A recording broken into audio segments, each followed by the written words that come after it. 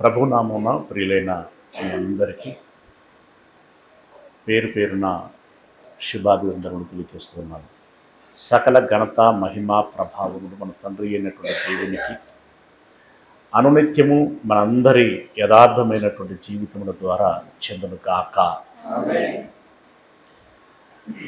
యువతకి నేను చెప్పేటువంటి మాట ఏంటంటే, పెద్దలు మా శక్తి కొలది మేము మమ్మల్ని కాపాడుకుంటూ మిమ్మల్ని దైవ సన్నిధిలో ఉంచుటకు ప్రయత్నం చేసుకుంటూ దేవునిలో కొనసాగుతున్నాం. మా వయస్సు ఊడిగిపోతూ ఉంటుంది, అంటే వృద్ధాప్యం వస్తూ ఉంటుంది. మీ వయస్సు మంచి పటిమ కలిగినటువంటి నాణ్యమైనటువంటి స్థితిలోనికి వెళుతూ ఉంటుంది. అంటే భవిష్యత్తులో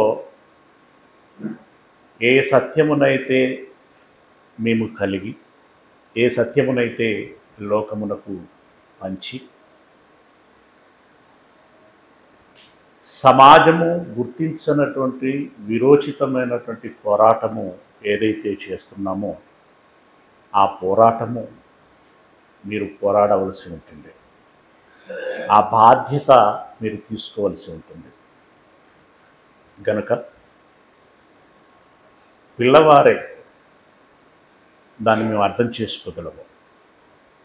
అయినా విషయ తీవ్రతను బట్టి పెద్ద మనసు మీరు పెంపొందించుకోవాలి. మీ బాధ్యతలేంటో, మీ కర్తవ్యాలేంటో మీరు గుర్తించి మీరు ఈ యొక్క కార్యక్రమాలలో ముందు వరుసలో నిలిచి మాకు కొంత వెసులుబాటుని, అంటే మా పిల్లలు ఉన్నారు చూసుకుంటారు అనేటువంటి ఒక ధైర్యమును మీరు ఇవ్వగలగాలి. మా అనుభవాలను జోడిస్తా మేము మా యొక్క తోడ్పాటును మీకు ఎంత మేరకి ఇవ్వగలగాలో అవి ఇస్తాం. కానీ ప్రథమ వరుసలో నిలబడి పోరాడాలి అనేటువంటి పటిమ మీలో పెరగాలి. మీ నుండి కోరుకుంటున్నటువంటిది అది. అంటున్నారు, సీరియస్గా తీసుకోవాలి. ఓకేనా? రైట్. ఇక ఈరోజు మనం ధ్యానించబోయేటువంటి అంశం, గుణమెరిగి తిరగరా గువ్వల చెన్న. గుణమెరిగి తిరగరా గువ్వల చెన్న. గువ్వల చెన్న అనేటువంటి ఒక వ్యక్తి ఒక 5-6 శతాబ్దముల క్రితము భూమి మీద బ్రతికి తనకున్నటువంటి నైపుణ్యముతోటి మనుషులను గుణపరిచేటువంటి సాహిత్యాన్ని చాలా రాశాడు ఆయన. వేమన గారు ఎలాగనైతే ఒక మంచి సందేశాన్ని ఇస్తూ పద్య రూపంలో రాసి చివరికి వినురవేమ అనేటువంటి ఒక నుడికారము ఏదైతే పెట్టి రాశాడో, అలాగే గువ్వల చెన్న అనేటువంటి వ్యక్తి కూడా అలాంటి శతకాలు రాసి చివరగా దానికి ఏం జోడించేవాడంటే వినరా గువ్వల చెన్న అని పెట్టేటువంటి వాడు అనమాట. అంటే ఎవరినో అంటే హట్ అవుతారు అనేటువంటి ఉద్దేశంతో తన పేరే పెట్టి తనకు చెప్పుకుంటున్నట్టుగానే రాయటం అనేటువంటిది జరిగింది. కానీ ఇప్పుడు ఈ మాటలో చూడండి, గుణమెరిగి తిరగరా గువ్వల చెన్న. ఇది కోమల్లాలో ఉన్నటువంటి మా తాతయ్య గారు బాగా వాడేవాడు ఈ సూక్తిని. ఏంటి ఇందులో ఉన్నటువంటి సారాంశం, ఏమిటి దీనిలో ఉన్నటువంటి అర్థం అనంటే, ఎదుటివారు ఎలాంటి వారు, కోపిష్ఠుల, మోసగాళ్ళ, హత్యలు చేసేవారా, మంచివారా, శాంతపరుల, ఇలా మంచి చెడుల గుణములు కలిగి ఉంటారు కదా. అలాగే నున్నగా మాట్లాడి హాని చేసేటువంటి వారా, కరుకుగా మాట్లాడి మేలు చేసేటువంటి వారా, వారు ఎలాంటి వారు అని ఎరిగి ఇప్పుడు వారితో మనం స్నేహం చేయాలా వద్దా, ఏదైనా ఒప్పందం చేసుకోవాలా వద్దా, వియ్యం ఉండాలా వద్దా, స్నేహం చేయాలా వద్దా, ఇలా నువ్వు ముందు జాగ్రత్త పడాలి అనేది అందులో ఉన్నటువంటి సూక్తి. వీరితో ఎలా మాట్లాడాలి, ఎంత మేరకి మాట్లాడాలి, ఇలాంటివన్నీ అందులో చోటు చేసుకొని ఉంటాయి. ఇప్పుడు మన సమాంతర సమాజంలో కూడా మనం ఎలా నడుచుకోవాలి అని నేర్పించేటువంటి గొప్ప సూక్తి. ఎవరు చెప్పారనేటువంటిది కాదు, ఏం చెప్పారనేటువంటిది మనకి ముఖ్యం. గాని చెన్నై ఎవరో చెప్తే మనం వినాల్సిన అవసరం ఏముంది అని అనుకోకూడదు. ఆ చెన్నయ్య నోట కూడా బహుశా దేవుడే మాట్లాడించి ఉంటాడు. దేవుని పర్మిషన్ లేకుండా ఏ మాట బయటికి రాదు. ఇక దేవుడు ఒక మాటలో చెప్పాలంటే మంచివాడు, దయ్యం ఒక మాటలో చెప్పాలంటే మోసకరమైనటువంటిది, చెడ్డది. ఇప్పుడు మన పెద్దవ్వకి దయ్యం వచ్చి చెప్పింది, అంతకుముందే దేవుడు వచ్చి చెప్పాడు. దేవుడు బాగానే మాట్లాడాడు, దయ్యం కూడా బాగానే మాట్లాడింది. కానీ దేవుని హృదయం వేరు, దయ్యం యొక్క హృదయం వేరు. కాకపోతే వాళ్ళకు అంతగా అనుభవాలు లేవు అప్పటికి. దయ్యమును గురించినటువంటి మనం తప్పుపడుతూ ఉంటాం, కానీ అదే అంటున్నారు. నేను సందర్భం వచ్చినప్పుడల్లా ఇదే అంటుంటాను. ఆ ప్లేస్లో మనం ఉంటే ఏం చేసేవాళ్ళం? ఎందుకంటే ఇప్పుడు మనకు కొంత తెలిసింది, వారికి తెలిసింది తక్కువగా ఉంటుంది. సరే, అయినా వాళ్ళు ఇంకా ఆలోచించేది ఉండే. వాళ్ళు కరెక్ట్గా నేను అనట్లేదు, కానీ ఇది నున్నగానే మాట్లాడింది. ఇంకా నున్నగా అంటే ఇంకా దేవుని కంటే కూడా, అంటే ఈ మాట నేను ఎందుకు వాడుతున్నానంటే, దేవుడేమో చస్తావు అని అన్నాడు, హార్డ్ ఉంటుంది కదా. ఇదేమన్నది అసలు చావు కాదు, నువ్వు దేవుడివవుతావు, దేవతవవుతావు. తల్లి నీకు అర్థమవుతుందా? నువ్వు దేవతవవుతావు. దేవతనవుతున్నా అని అట్రాక్టివ్గా మాట్లాడింది. కానీ అందులో ఏముంది? మోసం ఉంది. మోసం. గుణము ఎరిగి తిరగాలి. వాళ్లకు లేనిది మనకున్నది ఏంటి అని అంటే సౌలభ్యం. ఏంటి అంటే వాళ్లకు అప్పట్లో అంతగా తెలియదు, తెలియపరచబడలేదు. మనకిప్పుడు తెలుసు. అయితే ఇక్కడ తెలుసు అనేటువంటి దాంట్లో ఇంకొక విషయం ఉంటుంది. తెలుపబడింది, పూర్ణంగా తెలుపబడింది. తెలుపబడినటువంటి దాంట్లో మనం తెలుసుకున్నది ఎంత అనేది మళ్ళీ ఒక ప్రశ్న ఉంటుంది కదా. సరే, ఎంతో కొంత తెలుసు. తెలిసినటువంటి దానిలో మనము ఏ మేరకి జాగ్రత్త పడగలుగుతున్నాము, ఏ మేరకి మనము మన మేలు కోరి మనలను కన్నటువంటి కన్న తండ్రిని సంతోషపరచగలిగేటువంటి విధంగా మనము బ్రతకగలుగుచున్నాము. సూటిగా చెప్పాలంటే అసలు మనం జాగ్రత్తలు తీసుకుంటున్నామా లేదా మోసపోతున్నామా?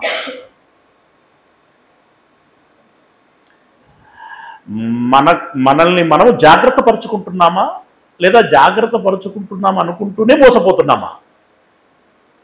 ఇలా జరగడానికి అవకాశం ఉంటుంది. రైట్. దీని తాలూకు కొన్ని సందర్భాలని మనం బైబిల్లో అర్థం చేసుకునేటువంటి ప్రయత్నం చేద్దాం. ఒక మంచి సందర్భం ఏంటంటే, ఎలీషా గారు ఏలియా తర్వాత బాధ్యతలను చేపట్టి పలు ప్రాంతాలు తిరుగుచున్నారు. తన వెంట శిష్యులు ఉన్నారు. అప్పుడు ప్రవక్తలకు శిష్యులు ఉండేవారు.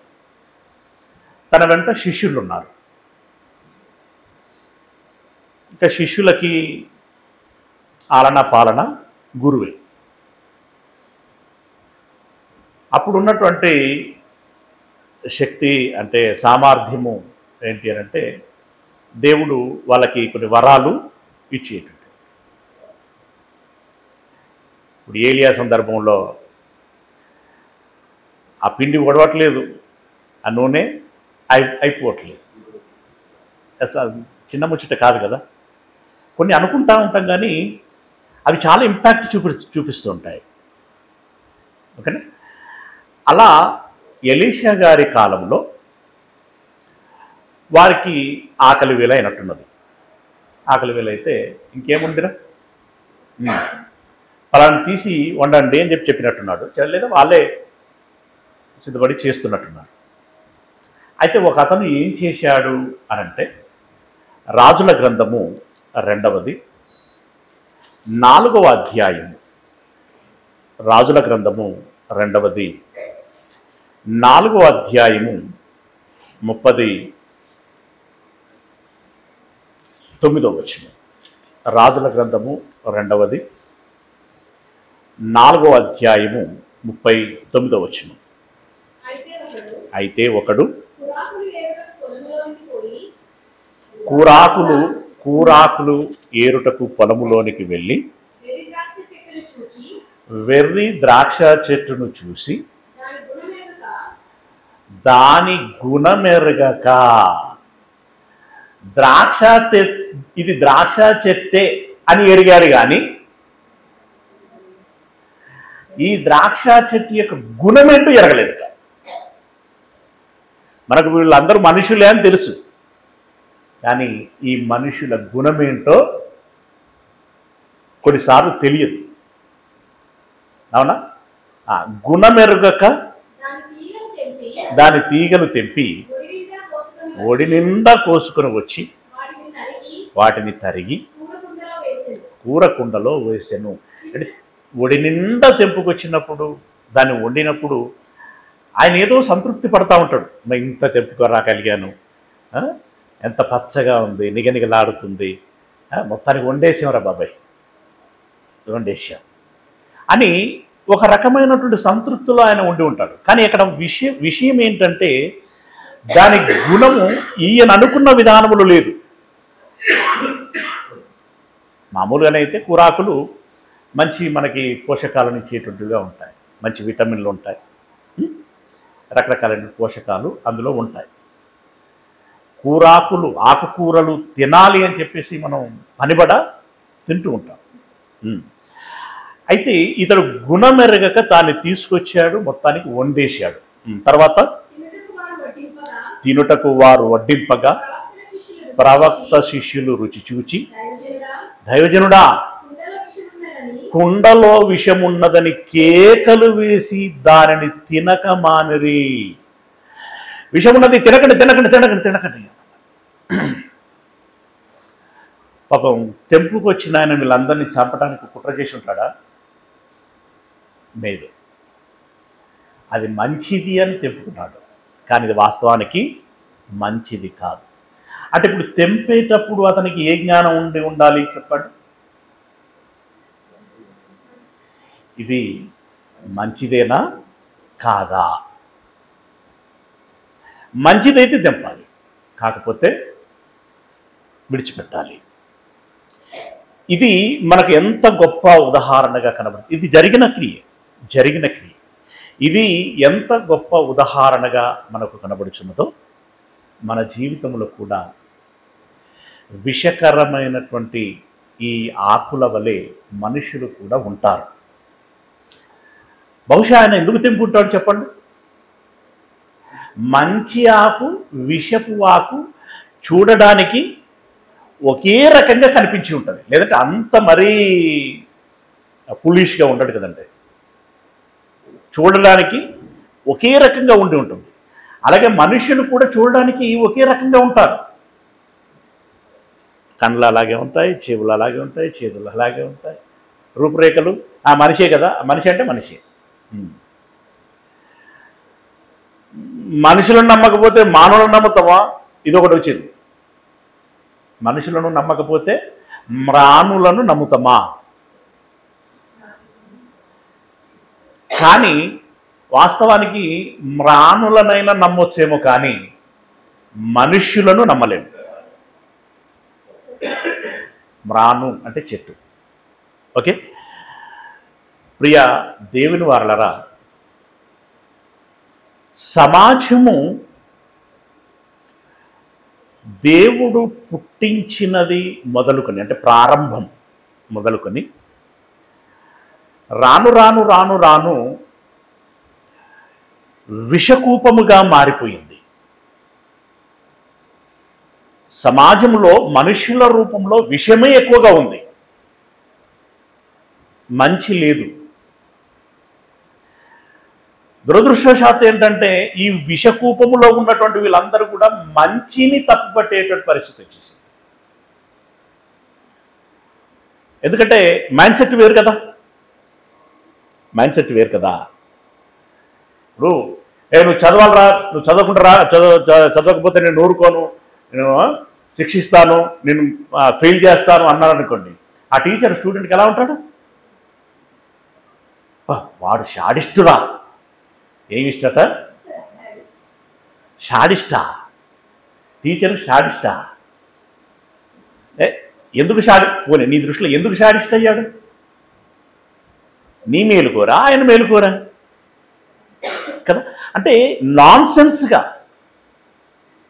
స్పృహ లేకుండా మాట్లాడుతూ ఉంటారు. నేనేం మాట్లాడుచున్నాను అనేటువంటి ఇంగితము పిల్లలకు లేకుండా పోచున్నది. కనుక ఇప్పుడు టీచర్ నువ్వు చదవాలి అని అంత స్ట్రిక్ట్గా చెప్పాడు అంటే ఎందుకు చెప్పాడు అనేది గమనించాలి. అవునా? ఇలా ప్రతి దాని విషయంలో ఇప్పుడు పిల్లలకి చెప్తున్నాను, బయటకు వెళ్ళినప్పుడు మీకు తెలియని ఈ మధ్యలో ఇంకా దారుణం ఏంటంటే, ఒకప్పుడు తెలియని వారి విషయంలో జాగ్రత్తగా ఉండండి బిడ్డ అని చెప్పేటాడు. ఇప్పుడు ఏం చెప్పాల్సి వస్తుందంటే తెలిసిన వాళ్ళతోటి కూడా జాగ్రత్తగా ఉండాలి. వాడి తండ్రి అయినా, ఎంత దారుణం, వాడు బాబాయ్ అయినా, లాస్ట్కి పిన్నమ్మైనా పెద్దమ్మైనా నమ్మలేనటువంటి పరిస్థితి వచ్చేసింది. ఎందుకంటే ఈ స్త్రీలు కూడా ఏం చేస్తున్నారు? అమ్మేస్తున్నారు.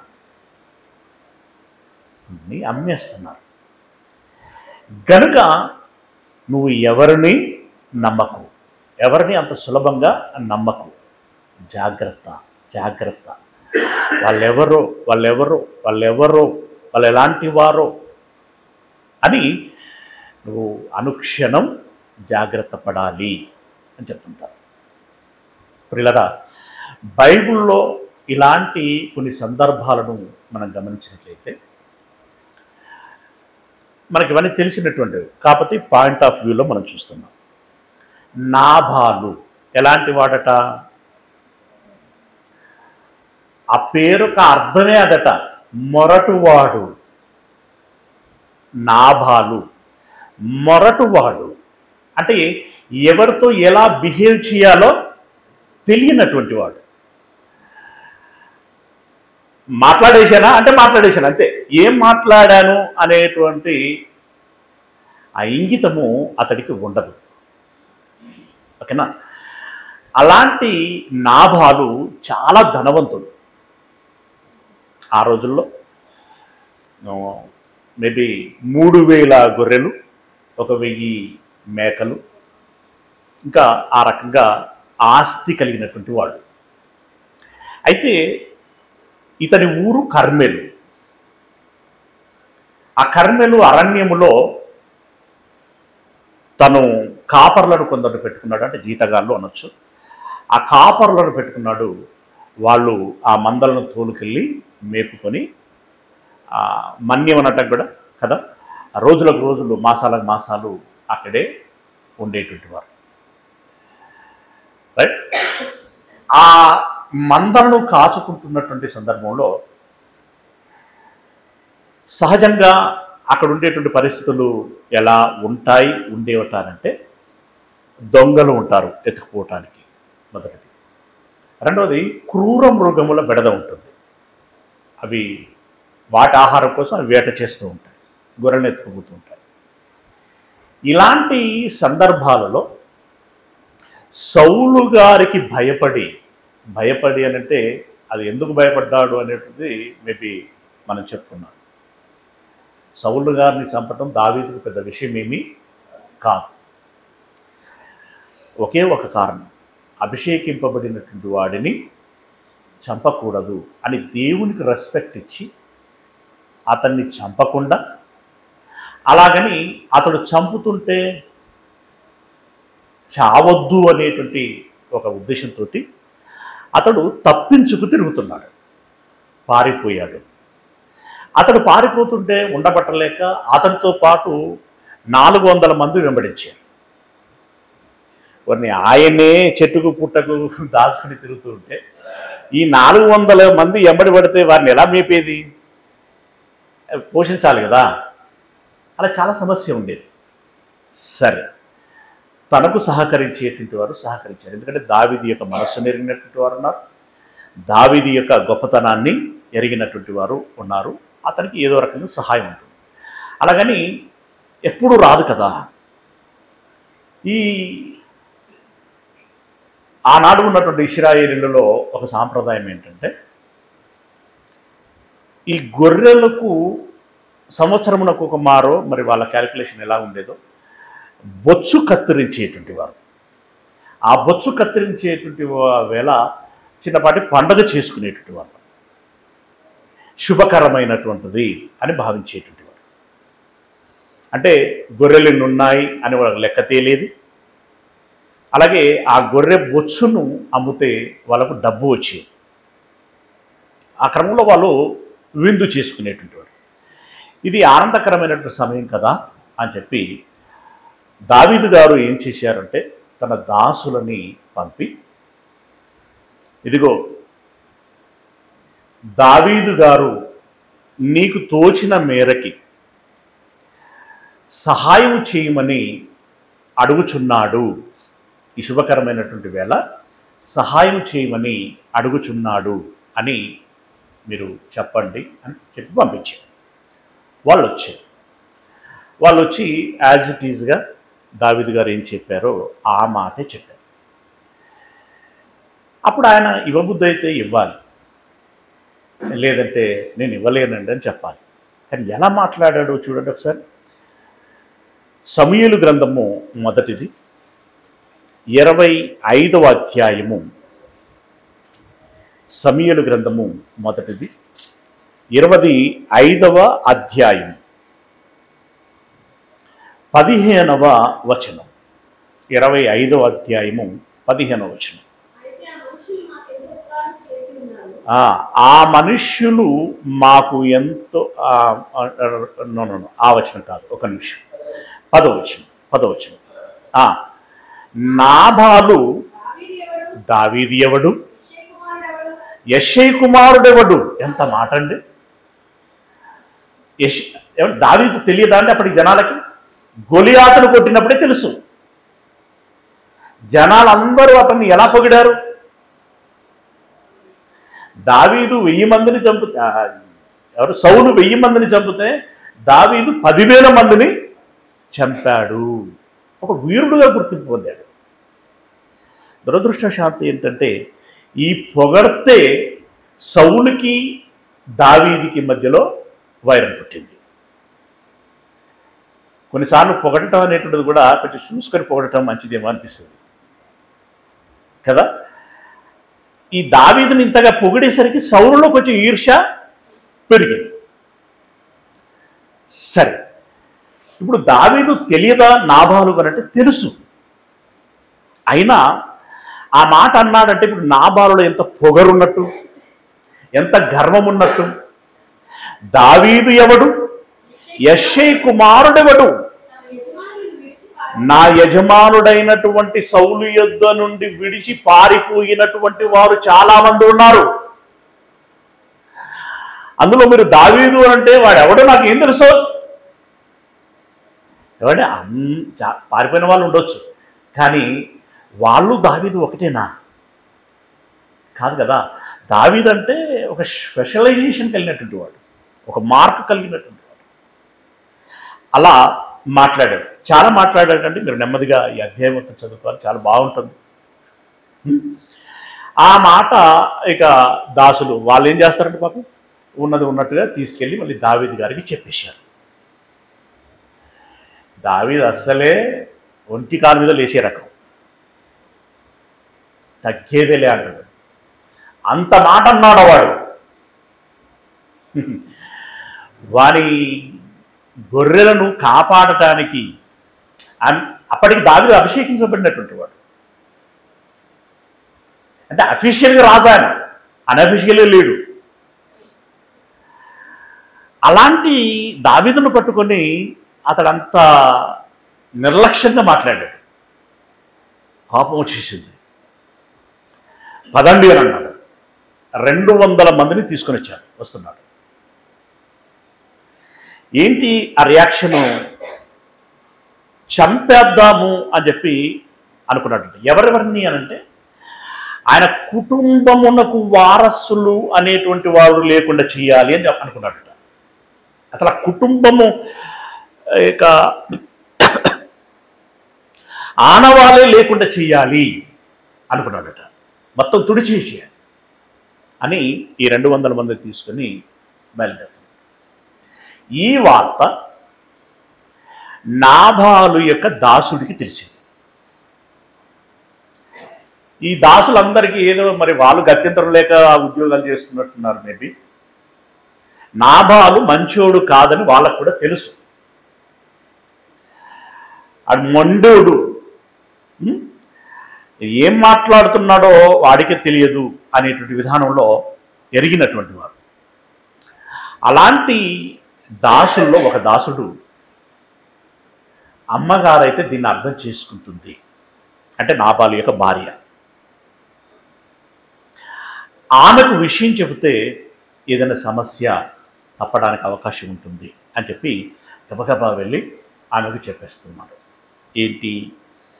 15వ వచనం. ఇంకా కొంచెం మీద 14వ వచనం.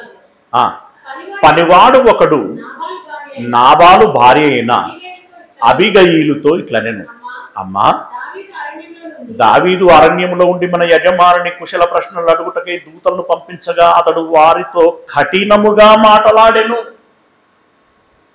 అదే ఇందాక అన్నాను కదా, ఇవ్వబుద్ధి అయితే ఇవ్వు, లేదంటే ఇవ్వలేనండి అని చెప్తే సరిపోయింది. అలా కాకుండా చాలా దురుసుగా మాట్లాడాడు, కఠినముగా మాట్లాడాను. అయితే నిజానికమ్మా ఈరోజు మన మందలు ఇంత పెద్దవయ్యాయి అనంటే ఆ మనుష్యులు అంటే దావీదు వారి బృందం ఎంతో ఉపకారము చేశారు. మేము పొలంలో వారి మధ్యను సంచరించుచున్నంతసేపు అపాయము కానీ నష్టము కానీ మాకు సంభవింపనే లేదు. మేము గొర్రెలను కాయిచున్నంతసేపు వారు రాత్రింబవళ్ళు మా చుట్టూ ప్రాకారముగా ఉండేవి. అంటే వీళ్ళు పగలు మేపుచున్నప్పుడైనా రాత్రులు మందగా వాటిని దొడ్డి అంటే ఒక దగ్గర పడుకోబెడతారు కదా, అలా దొడ్డి చేసినప్పుడైనా వారు మా చుట్టూ ఒక ప్రాకారం వలె ఉన్నారు. అంటే మంచి సెక్యూరిటీ ఇచ్చారు వాళ్ళు అని చెప్తూ, అయితే మా యజమానునికి అతని ఇంటి వారందరికీ వారు కీడు చేయ నిశ్చయించి ఉన్నారు. అంటే ఒకప్పుడు అలా మేలు చేశారు, బట్ ఇప్పుడు మన యజమాని ఎలగబెట్టిన దానికి ఇప్పుడు దావీదు ఉగ్రుడై మనల్ని చంపడానికి వస్తున్నాడు. అయితే మా యజమానికి అతని ఇంటి వారికి అందరికీ వారు కీడు చేయ నిశ్చయించి ఉన్నారు గనక ఇప్పుడు నీవు చేయవలసిన దానిని బహు జాగ్రత్తగా ఆలోచించుము. మన యజమానుడు బహు పనికి మాలినవాడు. ఇక్కడ మొట్టమొదటగా ఈ దాసుడు చేసిన పని ఏంటంటే యజమానుడి గుణమెరిగి జాగ్రత్త చేస్తున్నాడు. ఫస్ట్ గుర్తించినటువంటి వ్యక్తి. అఫ్కోర్స్ ఇక్కడ భార్య తెలియదని కాదు, స్టెప్ తీసుకున్నటువంటి వ్యక్తి. మన యజమానుడు మంచోడు కాదమ్మా. అతడు ఏం మాట్లాడతాడో ఆయనకి అర్థం కాదు.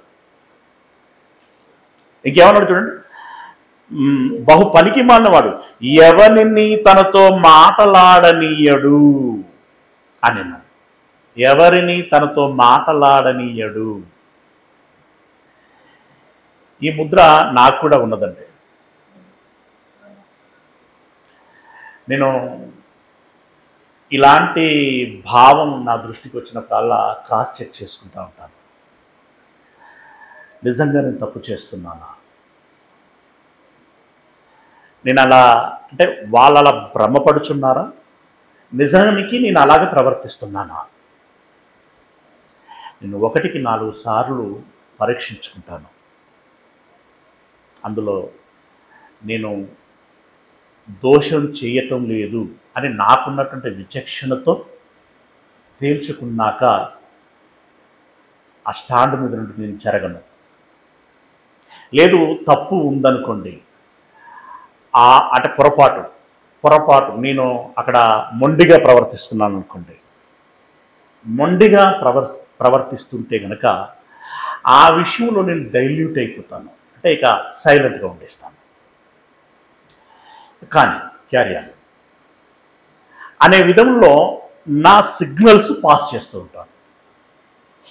ఓకే, ఇక చాలా ఉంటాయి, యుక్తి ఇవన్నీ ఉంటాయి. రైట్. నా యజమానుడు ఎలాంటి వాడు అన్నట్టు, మన యజమానుడు బహు పనికి మాలిన వాడు, ఎవరిని తనతో మాటలాడనీయడు అని. నిజంగా ఒక దైవ చింతన కలిగి ఆరోగ్యకరమైనటువంటి ఆలోచనతో ఉండి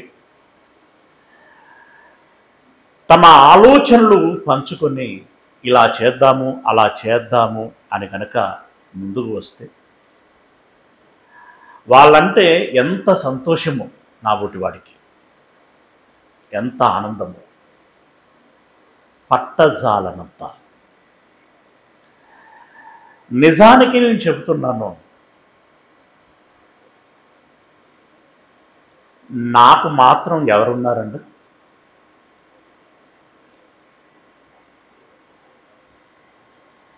నా మనస్సుకి, నా ఆలోచనకి, నా చింతనకి మీరు కాకపోతే ఇంకెవరుంటారు చెప్పండి? మీకు తెలుసో తెలియదు,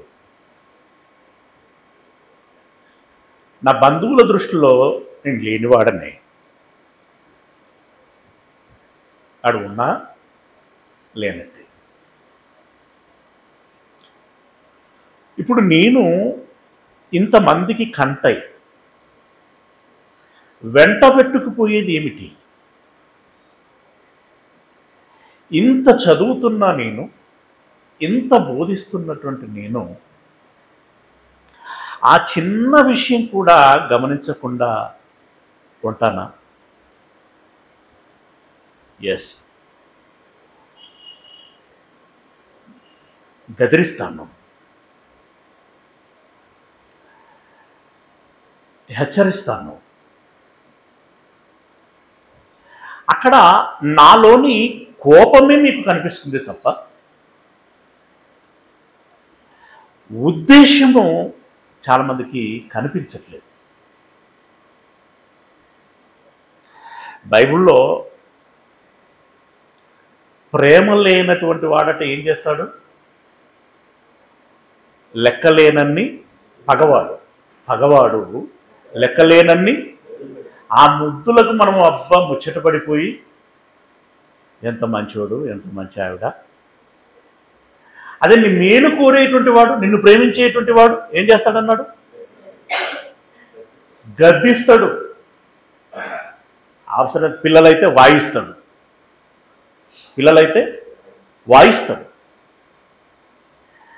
కానీ ఇక్కడ సంఘంలో అనారోగ్యకరమైన విషయం ఏంటంటే, మేము ఒక తండ్రికి పిల్లలమే అనేటువంటి స్పృహ కోల్పోతున్నారు. అది లేకపోతే నన్ను ఎట్లా అంటాడు అనేటువంటి వాయిస్ వస్తుంది. అది ఉంటే ఆయన అనకపోతే ఇంకెవరంటారు? ఆయనే కదా నన్ను బాగు చేయాల్సింది. ఇన్ని రోజులు పెంచి పెద్ద చేసింది ఆయన కదా అనేటువంటి భావన వస్తుంది. ఇది మిస్ అయిపోతుంది. చిన్న పెద్ద ఉండవు. ఆ చిన్నవి పెద్ద వాటికి దారి తీస్తూ ఉంటాయి. నా లోకం ఏంటి, నా ప్రపంచం ఏంటి?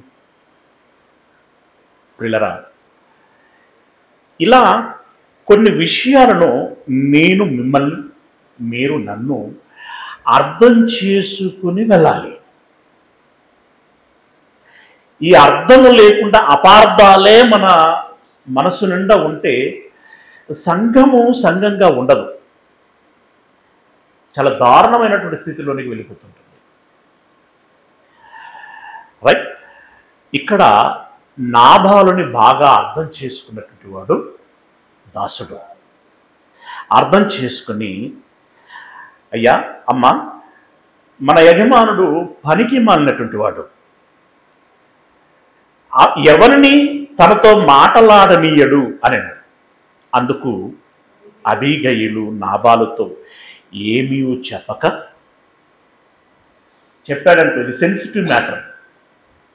ఏమండి మీరు ఇట్లా అన్నారట అని అంటే, ఆయన ఇక అసలే ఒక టైప్ గనక అతనితో అతనికి చెప్పకపోతే బెటర్ అని చెప్పేసి ఆమె తెలివిగా చాలా జాగ్రత్తలు తీసుకున్నది.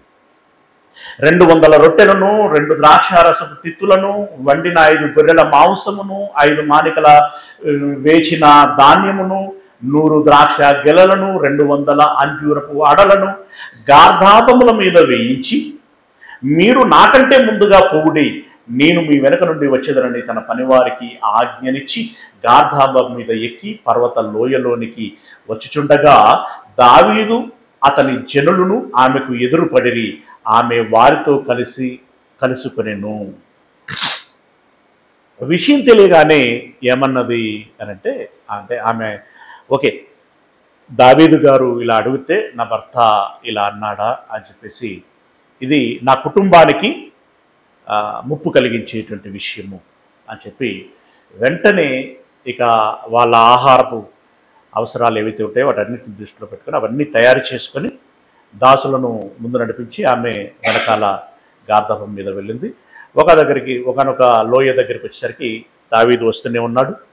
అక్కడ వారు కలిసిన తర్వాత 21వ వచనం, అంతకు మునుపు దావీదు నాబాలునకు కలిగిన దాని అంతట్లో ఏదియూ పోకుండా ఈ అరణ్యంలో అతని ఆస్తి అంతయు నేను వ్యర్థముగా కాయుచూ వచ్చి తిని. ఇన్ని రోజులు నేను నాబాలుకు కలిగినటువంటి ఈ ఆస్తిని కాపాడుతూ వచ్చాను. అలా కాపాడటం అనేటువంటిది వ్యర్థమైపోయింది. ఉపకారమునకు వాడు అపకారము చేసి ఉన్నాడే, నాకు ఉపకారమునకు, నేను చేసిన ఉపకారానికి ఈరోజు అపకారం చేసి ఉన్నాడు అని అనుకొని, అతనికున్న వారిలో ఒక మగపిల్లవానినైనను తెల్లవారునప్పటికీ నేను ఉండనీయను లేదా దేవుడు మరి గొప్ప అపాయము దావీదు శత్రువులకు కలగజేయుగాక అని ప్రమాణము చేసి ఉండెను. అంటే తెల్లవారిలోపు కుటుంబాన్ని లేపేసేయాలి. లేదంటే దేవుడే ఆ విషయంలో కలగజేసుకొని అపాయము లేదా నాశనము కలగచేయాలి అని చెప్పి అతడు ఒక నిర్ణయం తీసుకున్నాడు, భీష్మించుకున్నాడు అనమాట. రైట్. అలా అభిప్రాయం కలిగి ఈ 200 మందిని వెంటబెట్టుకొని రౌద్రుడై నాబాలు దగ్గరికి అంటే కర్మెలుకు వచ్చేస్తున్నాడు అనమాట. అబీగయిలు దావీదును కనుగొని గార్ధాబం మీద నుండి త్వరగా దిగి దావీదునకు సాష్టాంగ నమస్కారము చేసి అతని పాదములు పట్టుకొని ఇట్లా నేను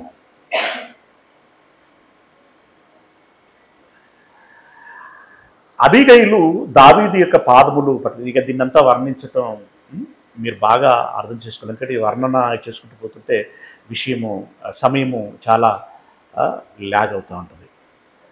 అంటే ఇక్కడ ఇప్పుడు ఈమె అతని పాదములు పట్టుకున్నప్పుడు అక్కడ కనుక అన్ఫార్చునేట్లీ నాబాలు ఉన్నాడు అనుకోండి, సీన్ ఎలా ఉండేది కదా.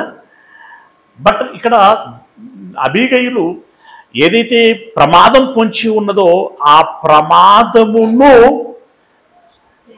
ఆపటానికి తనదైనటువంటి యుక్తితో తెలివితో అక్కడ జాగ్రత్తలు తీసుకుంటున్నది. కాళ్ళు పట్టుకొని ఇలా అడుగుచున్నది. ఏమని అడుగుచున్నది? నా ఏళ్ళవాడా, ఈ దోషము దయచేసి నాదని ఎంచుము. నా భర్త మాట్లాడింది తప్పయ్యా, అలా చేసి ఉండకుండా నుండే, కానీ నా భర్త తరపున నేను అడుగుచున్నాను, ఈ దోషము నాదని ఎంచి నీ దాసురాలనైన నేను చెప్పు మాటలను ఆలకించుము. నా ఏలినవాడ, దుష్టుడైన ఈ నాబాలును లక్ష్య పెట్టవద్దు. అసలు ఈ నాబాలు ఎవరితోటి మంచోడు అని అనిపించుకుని ఉంటుంటాడండి? పనులు అదే మాట అన్నారు, పాపం భార్య కూడా అదే మాట అన్నది. నిజంగా ఈ విషయంలో నాబాల మీద జాలిపడాలి. ఎందుకు అసలు ఇక ఎవ్వరూ అతని మంచివాడు అనట్లేదు, స్వయంగా భార్య అంటున్నది, దుష్టుడైన ఈ నాబాలను లక్ష్య పెట్టవద్దు. అతని పేరు అతని గుణములను సూచించుచున్నది. ఆ పేరు అర్థమే అదట. మరి వాళ్ళ అమ్మానాన్నలు ఎట్లా పెట్టిలో ఆయనే పెట్టుకున్నాడు తెలియదు. ఎందుకంటే కొంతమంది వాళ్ళ బిహేవియర్కి దగ్గరగా ఉండాలని కొన్ని నిక్నేములు పెట్టుకుంటూ ఉంటారు, లేదంటే పేరే మార్చేసుకుంటూ ఉంటారు. రైట్. మోటుతనము అతని గుణం.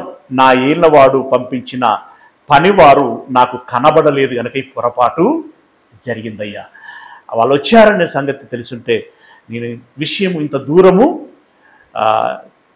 వచ్చేటట్లుగా చేయకుండా జాగ్రత్త పడేటువంటి దానిని అని చెప్పి ఏమన్నది? ఎన్నో వచనం 26వ వచనం నేను చదువుతాను. నా ఏళ్ళవాడ, యెహోవా జీవంతోడు, నీ జీవంతోడు, ప్రాణహాని చేయకుండా యెహోవా నిన్ను ఆపి ఉన్నాడు. నీ చెయ్యి నిన్ను సంరక్షించనన్న మాట నిజమని యెహోవా జీవముతోడు, నీ జీవముతోడు అని ప్రమాణము చేయుచున్నాను. అంటే ఇప్పుడు సౌలు దావీదు మధ్యలో చోటు చేసుకుని ఉన్నటువంటి పరిణామాలను గురించి, అక్కడి పూర్వపు పరిస్థితుల గురించి మాట్లాడుకుంటూ వస్తున్నది.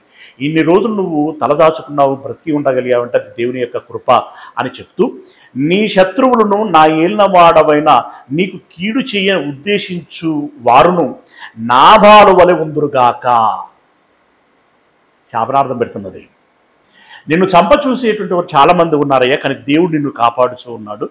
అయితే నీకు శత్రువులుగా ఉండి నీకు అపాయము కీడు చేయ తలపెట్టినటువంటి వారందరూ నాబాలు వలె ఉందురుగాక అంటే, ఇక నాబాలు విషయంలో ఆమె ఒక అభిప్రాయానికి వచ్చేసింది. ఇలాంటి వాడు బ్రతికుండి కూడా వేస్ట్ అనేటువంటి దృక్పథానికి వచ్చేసింది. అలా దృక్పథంకి వచ్చింది కనుక ఇక మిగిలిన శత్రువులందరూ కూడా నాబాలు వలె ఉందురుగాక అని పలికి, అయితే నేను నా ఏళ్లవాడవగు నీ యొద్దకు తెచ్చిన ఈ కానుకను నా ఏళ్లవాడవగు నిన్ను వెంబడించు పనివారికి ఇప్పించి నీ దాసురాలనైన నా తప్పు క్షమించుము. నా ఏళ్లవాడవగు నీవు యెహోవా యుద్ధములను చేయుచున్నావు గనుక నా ఏళ్లవాడవగు నీకు ఆయన శాశ్వతమైన సంతతి ఇచ్చును. నీవు బ్రతుకు దినములన్నిటను నీకు అపాయము కలగక ఉండును.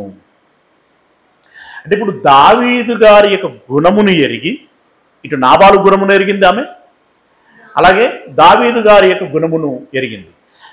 నాబాలు పనికి మాలినవాడు అనన్నది, ఓకే, లేదంటే దుష్టుడు అనన్నది.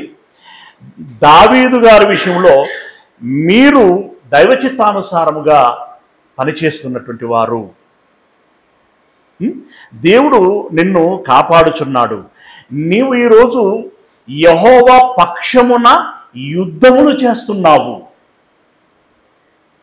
అంటే అది నిజమే అయినా కూడా ఒకసారి ఆమె ఆ మాట పలకటం మూలంగా దావీదు మనసుకి ఎలా ఉంటుందంటే ఈమె గుర్తించింది అనేటువంటి ఒక పాజిటివ్నెస్ రావడానికి అవకాశం ఉంటుంది.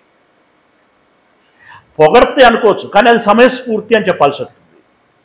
రైట్, నీవు యెహోవా యుద్ధములు చేస్తున్నావు గనక నా ఏళ్లవాడవగు నీకు ఆయన శాశ్వతమైన సంతతిని ఇచ్చును. నువ్వు దేవుని పక్షంగా పనిచేస్తున్నావు కాబట్టి, యుద్ధములు చేస్తున్నావు కాబట్టి దేవుడు నిన్ను బాగా ఆశీర్వదిస్తాడు, నీకు మంచి సంతతినిస్తాడు, అది శాశ్వతమైనటువంటి సంతతిగా ఉండులాగున నీకు అనుగ్రహిస్తాడు అని చెప్పి, నీవు బ్రతుకు దినములన్నిటను నీకు అపాయము కలగక ఉండును. నువ్వు బ్రతికినటువంటి దినములన్నీ కూడా నీకు ఏ అపాయము కలగక ఉండును. నిన్ను హింసించుటకైనను నీ ప్రాణము తీయుటకైనను ఎవడైనా ఉద్దేశించిన ఎడల నా ఏళ్లవాడవగు నీ ప్రాణము నీ దేవుడైన యెహోవా యొద్ద ఉన్న జీవ మూటలో కట్టబడును. ఎవడైనా నిన్ను చంపేయాలి, నీ ప్రాణం తీసేయాలి అని అనుకుంటే దేవుడు నీ ప్రాణాన్ని జీవపు మూటలో కట్టి ఉంచుతాడు. దాంట్లో నుండి విప్పి తీసుకువెళ్ళగలిగేటువంటి వాడు ఎవడును ఉండడు. ఎంత మంచి కాంప్లిమెంటేషన్. అంటే దావీదు పట్ల ఆమె తన హృదయంలో ఉన్నటువంటి ఆ వాస్తవిక దృక్పథం ఏదైతే ఉందో దాన్ని అంతటినీ వెల్లడి చేస్తున్నది. ఇక చాలా అలా మాట్లాడిందండి, ఇక ఉన్నాయి, మీరు తర్వాత చదువుకోండి. చాలా మాట్లాడింది, మొత్తానికి అలా మాట్లాడి ఈ 31వ వచనం చివరి మాట చదువుతున్నాను. నీవు నీ దాసురాలనగు నన్ను జ్ఞాపకము చేసుకునుము అన నేను. విషయం ఉందండి, చదువుదాం. 39 కూడా చదువుతున్నాను. యెహోవా నా ఏళ్లవాడవగు నిన్ను గూర్చి సెలవిచ్చిన మేలంతటిని నీకు చేసి నిన్ను ఇశ్రాయేలీల మీద అధిపతినిగా నిర్ణయించిన తర్వాత నా ఏళ్లవాడవగు నీవు రక్తమును నిష్కారణముగా చిందించినందుకే గాని నా ఏళ్లవాడవగు నీకు పగ తీర్చుకొనినందుకే గాని మనోవిచారమైనను దుఃఖమైనను నా ఏళ్లవాడవగు నీకు ఎంత మాత్రమును కలగకపోవును గాక.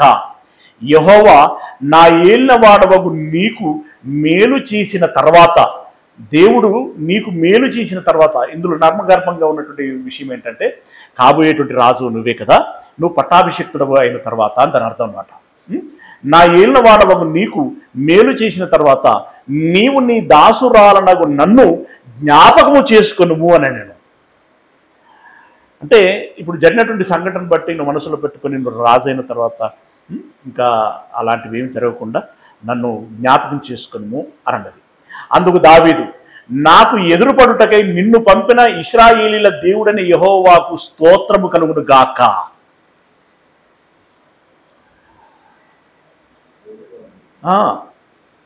నిన్ను నాకు ఎదురుగా పంపించాడే దేవుడు, ఆ దేవునికి స్తోత్రం కలుగును గాక. ఎందుకంటే నువ్వే కనుక రాకపోతే, నేనే అక్కడికి కనుక వచ్చి ఉంటే ఎంతో ప్రాణ నష్టము జరిగేది.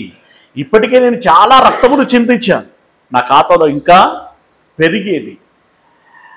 ఆయన కూడా ఒకానొక దినమున చాలా పాశ్చాత్తాపడి ఉంటాడండి.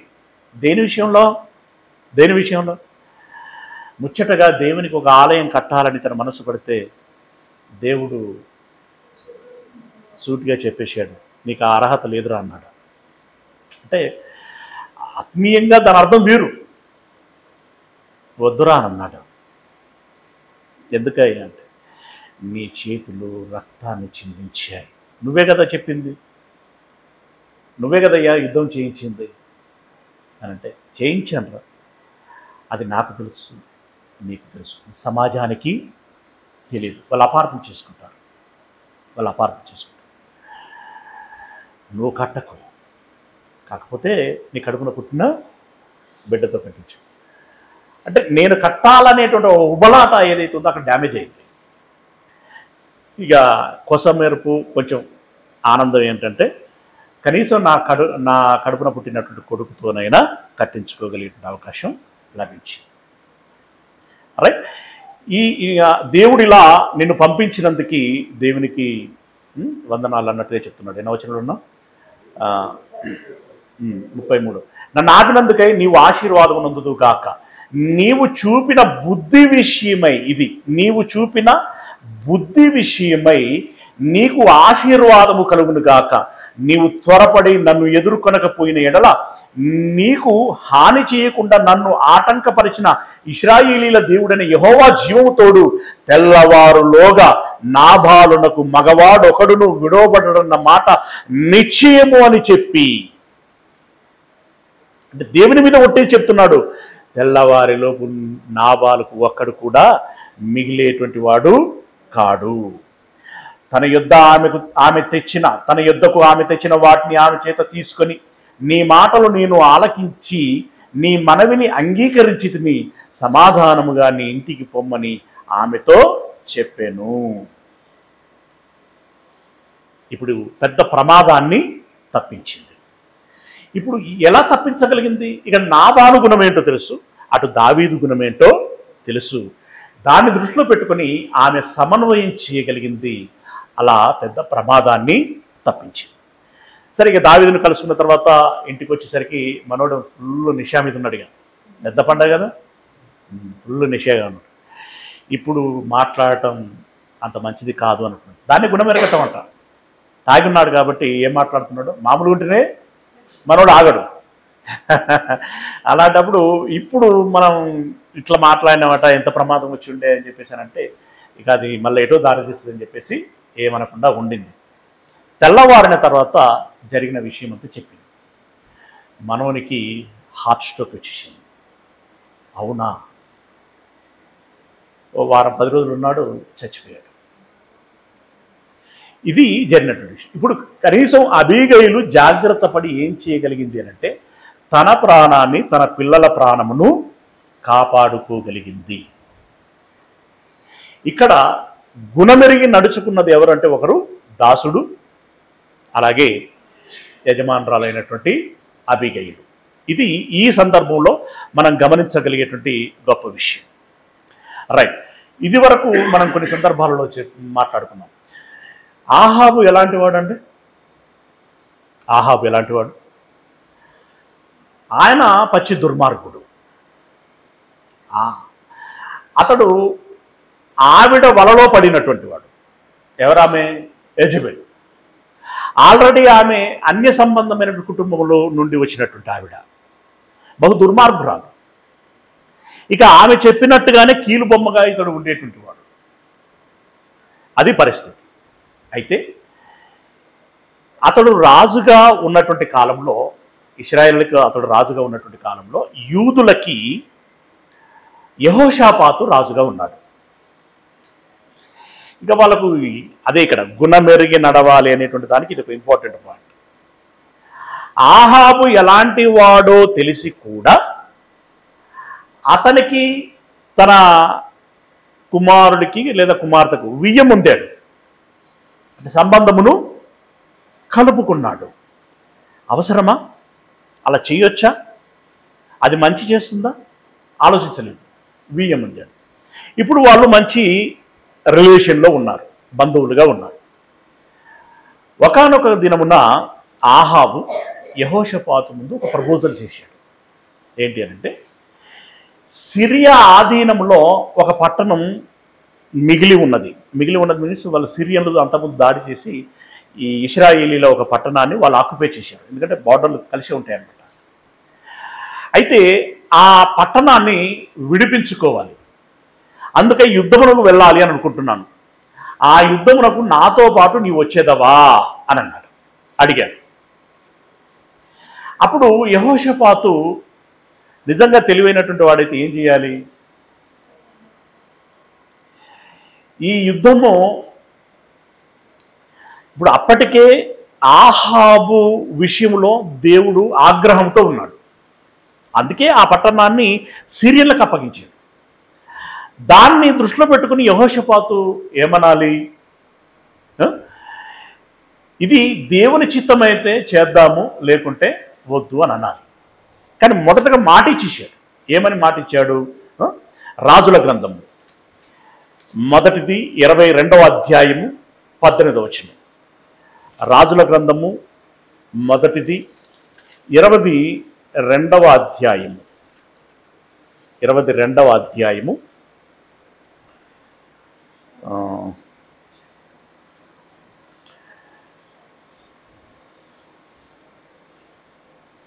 3వ వచనం నుండి చూద్దాం. మీకు కొంచెం సందర్భం అర్థమవుతుంది కాబట్టి ఒకటి నుండే చదువుతున్నాను. సిరియనులను ఇశ్రాయేలు వారును 3 సంవత్సరములు ఒకరితో ఒకరు యుద్ధం జరిగింపక మానిరి.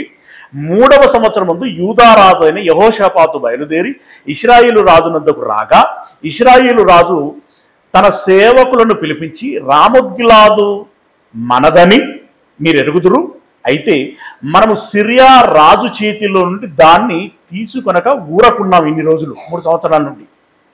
యుద్ధము చేయుటకు నాతో కూడా నీవు రామోత్గిలాదునకు వచ్చేదవా అని యెహోషాపాతును అడిగాను. అందుకు యెహోషాపాతు వెనక ముందు ఆలోచించకుండా, నేను నీవాడనే, నా జనులు నీ జనులే, నా గుర్రములను నీ గుర్రములే అని ఇశ్రాయేలు రాజుతో చెప్పాను. అప్పుడు రాజులు చెప్పాను అంటే ఇక మాట ఇచ్చాను అని దాని అర్థం. మాట ఇచ్చారు అంటే మోస్ట్లీ 99% దాన్ని కట్టుబడి ఉంటారు. రైట్, అలా మాట ఇచ్చారు. ఇప్పుడు ఇది యెహోషాపాతు చేసినటువంటి మొదటి పొరపాటు. అయితే యెహోషాపాతులో కొంచెం అక్కడ పాజిటివ్నెస్ గమనించాల్సింది ఏంటంటే, సరే నేను నీ వాడను, నా ప్రజలు, నా సైన్యము, నా గుర్రములు సమస్తము నీ వశము, వెళ్దామంటే వెళ్దాము అని అన్నాడు అని ఒక మాట అడిగాడు. ఎందుకైనా మంచిది, మనం యుద్ధములకు వెళుదామా లేదా గెలుస్తామా ఓడుతామా, ఎందుకైనా మంచిది దేవుని సన్నిధిలో విచారణ చేద్దాము అని చెప్పి ఆహాబుతో అన్నాడు. అసలు ఆహాబు దేవుని నమ్మే, అంటే యెహోవా విషయంలో అంత పాజిటివ్గా ఉండేటువంటి వ్యక్తి కాదు. బయలుదేవత భక్తుడు అతడు. అరే, అతడు ఏం చేశాడు అని అంటే 40 మంది ప్రవక్తలను పిలిపించాడు. వాళ్ళు యెహోవా పేరట ఉన్నటువంటి ప్రవక్తలే, కానీ దొంగ ప్రవక్తలు. అందులో సిద్కియా అనేటువంటి వాడు కొంచెం లీడర్. ఆడేం వాళ్ళని పిలిపిస్తే వాళ్ళు వచ్చి ఏం చెప్పారు, అతడు ఏం చెప్పాడు అని అంటే, మీరు యుద్ధములో గెలుస్తారు, రామోత్గిలాదుని మరలా మీరు వశం చేసుకుంటారు. వారిని నువ్వు ఎలా గెలుస్తావంటే, ఈడు యాక్షన్ చేసి చూపెడుతున్నాడట. తలకి కొమ్ము పెట్టుకొని ఇలా కొమ్ములతో పొడిచి చంపేస్తావు వాళ్ళని చెప్పాడు. ఆహాబుకి ఆహా అనిపించింది అనమాట, నేను గెలుస్తాను అని చెప్పేసి అనిపించింది. కొంచెం యెహోషాపాతుకి డౌట్ వచ్చింది, లేదో కొంచెం తేడా కనపడుతున్నారు, సరిగా చెప్పట్లేదు అనిపిస్తున్నది అంటుంది. అప్పుడన్నా అతను జాగ్రత్త పడాలి. ఇంత తెలిసి మోసపోతున్నాడు ఇతను. అప్పుడు అన్నాడు యెహోషాపాతు, వీరు కాకుండా ఈ ఇశ్రాయేలు సమాజంలో మరో ప్రవక్త లేరా అని అన్నాడు ఆయన. ఎంత బాగా అడిగాడు, వీళ్ళు కాకుండా మరో ప్రవక్త ఎవరు లేరా అని అడిగాడు. అంటే ఆహాబు గునుక్కుంటా, ఒకడు ఉన్నాళ్ళండి, కానీ వాడు ఎప్పుడు మనకు పాజిటివ్గా మాట్లాడాడు. అంటే ఏంటి ఇక్కడ పాజిటివ్గా మాట్లాడడం అంటే ఏంటి?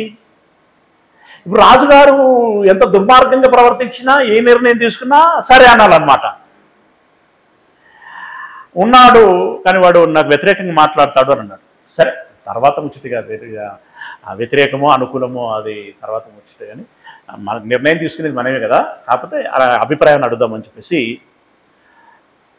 అనటం జరుగుతుంది. సరే అని చెప్పి బలవంతంగా దాసుడి నుంచి పంపించి ఆ దాసుడు వెళ్ళి ఈ మీకా అనేటువంటి దైవజనుడిని కలిసి, ఇదిగో ఇలా విచారణ జరుగుతున్నది, ఒక ఆలోచన సభ జరుగుతున్నది, అక్కడ ప్రవక్తలందరూ కూడా ఆహాబు గారికి అనుకూలంగా మాట్లాడారు, నువ్వు కూడా కొంచెం అనుకూలంగా మాట్లాడితే బాగుంటుంది, ఇది మనసులో పెట్టుకో, అక్కడికి వెళ్ళిన తర్వాత ఇలా మాట్లాడు అని చెప్పేసి అప్పుడే చెప్పేస్తాను, మీకు దేవుడు నాకు ఏది సెలవిస్తాడో అది చెప్తాను, అనుకూలము ప్రతికూలం అనేది నాకు ఎవరి శత్రువులు ఉంటారు?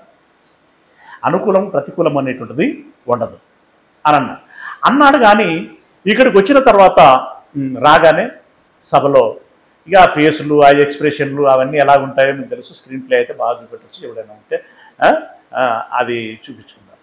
రైట్. మొత్తానికి అయితే అడిగారు మీ కాళ్ళని అడిగితే మీదే గెలుపు పోండి అన్నాడు. అది ఊరికేనే విజయం మీదే అని అన్నాడు. అనగానే ఆహాబుకి అది మీకాలు మనస్ఫూర్తిగా చెప్పలేదా మాట అనేది అర్థమైంది. చూసావా నేను ముందే చెప్పలేదా నాకు అనుకూలంగా మాట్లాడని అని అన్నాడు. నీకు అనుకూలం ఏంటి అసలు? నీకు అనుకూలం ఏంటి? ఫైనల్గా మీకా ఏం చెప్పాడంటే నిజం చెప్పు అని చెప్పి వాళ్ళు మళ్ళీ గట్టిగా అడిగిన తర్వాత మీకాలు అన్నాడు. అప్పుడు నోరు తెరిచి చెప్పాడు. ఇదంతా ఈ మధ్యలో ఉంటుందండి. ఇప్పుడు మీరు ఫైనల్ ఎక్కడికి రావాలంటే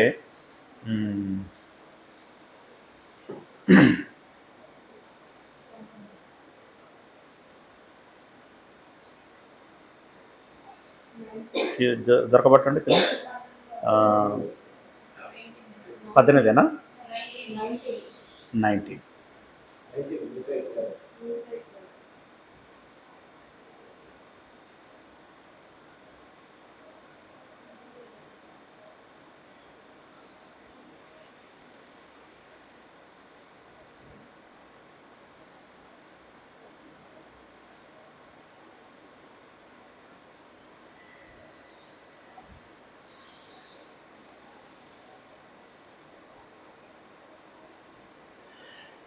ఇక్కడ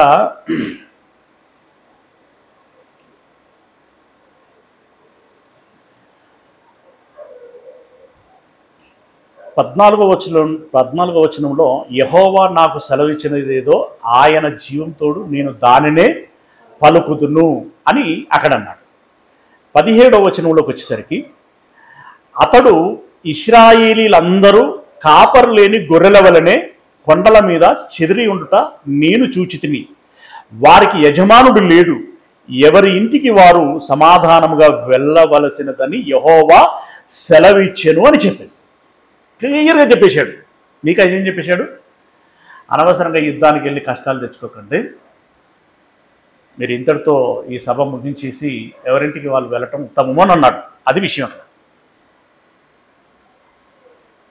అప్పుడు ఆహాబుకి ఇక పాపం నశాలానికి అంటింది. ఇక వీడు ఎగిరెగిరి పడినటువంటి సిద్కియా ఉన్నాడు కదా, ఆహాబు పాపం మీకాల్ని చెంప మీద కొట్టేశాడండి. ఎవర్రా నీకు చెప్పింది? నాకు చెప్పకుండా నీకు చెప్పిన ఆత్మ ఏది, ఎక్కడి నుండి ఎటుపోయింది, ఎటు వచ్చిందని చెప్పేసి చెంప మీద కొట్టేశాడు. కొట్టినప్పుడు మీకా ఒకటి అన్నాడు, ఆ దినము వచ్చినప్పుడు నువ్వు దాచుకోవటానికి స్థలం లేనప్పుడు నేను జ్ఞాపకం వస్తాను నీకు అన్నాడు. నేను చెప్పిన మాటలు జ్ఞాపకం వస్తాయని అన్నాడు. ఇక మీకాలు చెప్పాల్సింది చెప్పిండు, వెళ్ళిపోయాడు. నిజం చెప్పేసాడు. చాలా చెప్పాడు కానీ ఓవరాల్గా అది అనమాట చెప్పేసాడు. చెప్పిన తర్వాత ఇక ఆహాబు వెళదామనేటువంటి ఆలోచనలోనే ఉన్నాడు. ఇప్పుడు యెహోషాపాతు ఏం చేయనుండే? ఇంత చక్కగా దైవజనుడు చెప్పిన తర్వాత మనం వెళ్ళటము సబబు కాదు. ఇప్పుడు ఆహాబు తీసుకుంటున్న నిర్ణయము తప్పు అని యెహోషాపాతు ఎరగాలి, గుణము ఎరగాలి. ఇప్పుడు ఏం చేశాడు ఆహాబు అనంటే, ఇతన్ని జైల్లో వేయండి అని అన్నాడు. మీకాలు వెళ్ళిపోయాడు అనంటే ఎక్కడికి పంపబడ్డాడు అనంటే జైలుకి పంపబడ్డాడు. జైల్లో పడేశాడు. వచ్చేంతవరకు మళ్ళీ మీ యుద్ధములో గెలిచి ఆయన ఆశ చూడు, మీ యుద్ధములో గెలిచి వచ్చేంతవరకు ఇతనికి కఠినమైన ఆహారము పెట్టండి అని అన్నాడు. అంటే చావకుండా బ్రతకకుండా ఏదో పెట్టాలన్నమాట. ఆశపోయిందో ఇదో అదో పెట్టాలి. అతన్ని జైల్లో పడేశాడు. ఇక మనం యుద్ధానికి వెళదాము అని చెప్పేసి ఆహాబ్ అన్నాడు. యెహోషాపాతు సరే అన్నాడు. ఇక్కడ అతడు చేస్తున్న పొరపాటు సరే అన్నాడు. మళ్ళీ ఇక్కడనన్నా ఆలోచించాలి. ఏమని ఆహాబ్ ఏమన్నాడంటే, నేను మారు వేషంలో వస్తా యుద్ధానికి, నువ్వు మాత్రం రాజ వస్త్రములతో రా. ఇట్లెందుకు వింటున్నాడు ఈయన అని అక్కడనన్నా ఆహాబు యొక్క గుణమును ఇతడు ఎరగనుండే. ఆహాబు యొక్క ఎత్తుగడ ఏంటంటే ఎట్లాగూ సిరియన్ల దృష్టి రాజు మీద ఉంటుంది, సైనికులు నెక్స్ట్ టార్గెట్లో ఉంటారు గనుక ఇతడు ఇప్పుడు వాళ్ళు పడితే యెహోషాపాతు మీద పడతారు. యెహోషాపాతు మీద పడేటప్పటికీ ఇప్పుడు గెలుస్తున్నామో గెలుస్తాము, ఇక ఓడిపోయే పరిస్థితి వస్తే యెహోషాపాతు మీద పడతారు. యెహోషాపాతు మీద పడేటప్పటికీ మేము మెల్లగా ఎస్కేప్ అవ్వచ్చు. ఎంత దుర్మార్గపు ఆలోచన! ఈ తెలివి యెహోషాపాతుకు లేదు. సరే అన్నాడు. ఇక నేను రాజు నాకు మంచి గౌరవిస్తాను అనుకున్నట్టున్నాడు ఆయన. ఈయన రాజవస్త్రముల మీద ఈయన వీళ్ళు మారువేషంలో ఆయన వెళ్ళేసరికి వీళ్ళు సిరియన్లు ఏం మాట్లాడుకున్నారంటే, పాపం అమాయక సైనికులందరినీ చంపడం ఎందుకు, రాజును ఒక్కడిని కనుక వేసేసామంటే ఆ సైనికులందరూ మన సైనికులు అయిపోతారు, మనం కూడా ఇంకా రాజ్యాన్ని విస్తరింప చేసుకోవచ్చు అని చెప్పేసి వీళ్ళ సభలో వీళ్ళు మాట్లాడుకొని ఏమన్నారు అంటే, ముందుగా రాజు మీద దాడి చేయండి, చంపేయండి అన్న. యుద్ధం ఇక వాళ్ళదైన స్టైల్లో బూరలు అవన్నీ ఉంటారు. యుద్ధం స్టార్ట్ అయింది. రాజు ఎక్కడ ఉన్నాడో చూశారు. మంచి రథం మీద మంచిగా బట్టలు వేసుకొని కత్తి పట్టుకొని కిరీటం పెట్టుకొని ఈయన ఉన్నాడు. వేయండి అని అన్నాడు. అందరు దొమ్మి వచ్చి ఆగండి, నేను ఇశ్రాయేలు రాజును కాదు అని అన్నాడు. మరి ఎవడు, నేను యూదుల రాజును, సైడ్ వెళ్ళిపో అన్నారు. పక్కకు రాడెక్కడా, ఎక్కడో మారువేషంలో ఉన్నాడు. అప్పుడు ఎట్లా అని అన్నప్పుడు ఒకడు గురి చూడకనే బాణం గురిస్తే అది వెళ్ళి ఆహాబు యొక్క కాలి మడిమలో దిగింది. అడు గురి చూడకుండా వేసేసిండట. ఏందో అంటారు కదా, గాల్లో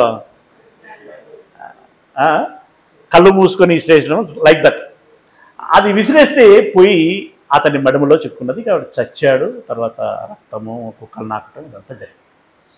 ఇక్కడ మనం ఇప్పుడు ఈ మారువేషము అనేటువంటి విషయం చదువుకున్నాం కదా. ఆ వచనం మీరు నోటీస్ చేసిల్లా?